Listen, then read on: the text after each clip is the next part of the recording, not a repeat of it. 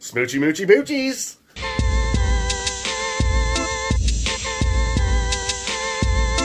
What it do, Kraken Crew, and all my Fortune fans? It's your boy here, Murkzilla, back with another episode of your weekly Fortune Cookie Review, episode 44. We're doing the last one for the birthday month from the birthday dozen. But without further ado, y'all know the drill, so let's do the deal and get that cracking. Our fortune for this week is, seriously, can you believe you're related to these people?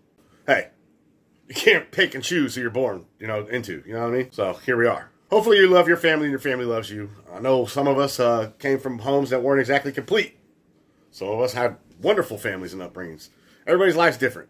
And we can't choose what we're born into, but we can choose what we become. So stay positive, love those around you.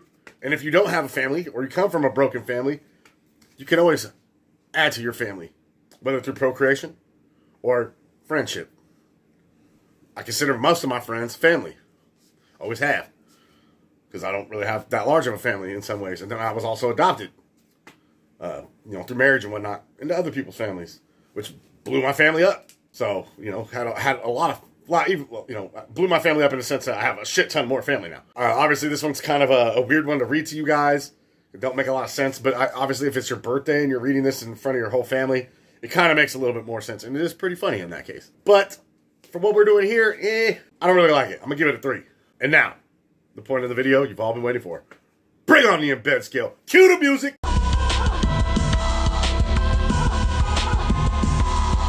Your fortune for this week in the embed scale is, seriously, can you believe you're related to these people in bed? There's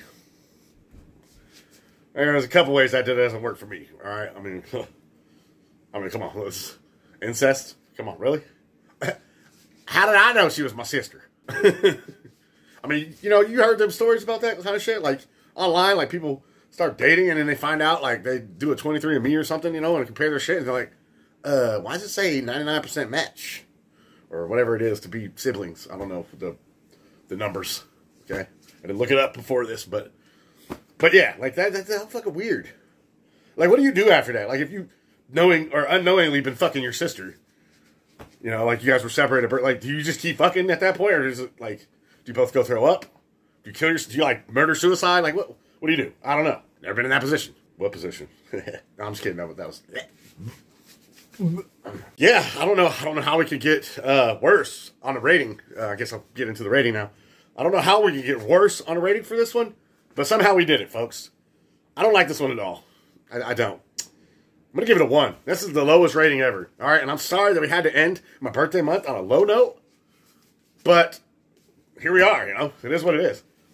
But, question for you guys before we go. I'm filming this before Halloween, and I was trying on my Halloween costume. Can anybody in the comments tell me who I am? Give you a hint.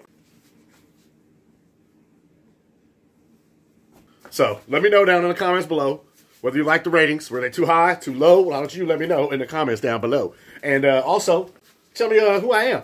All right? And does it look good? Do I pull it off? I think so. I mean... Anybody want their asshole licked? Holler at me. Love, peace, and unity. Bye, bitches!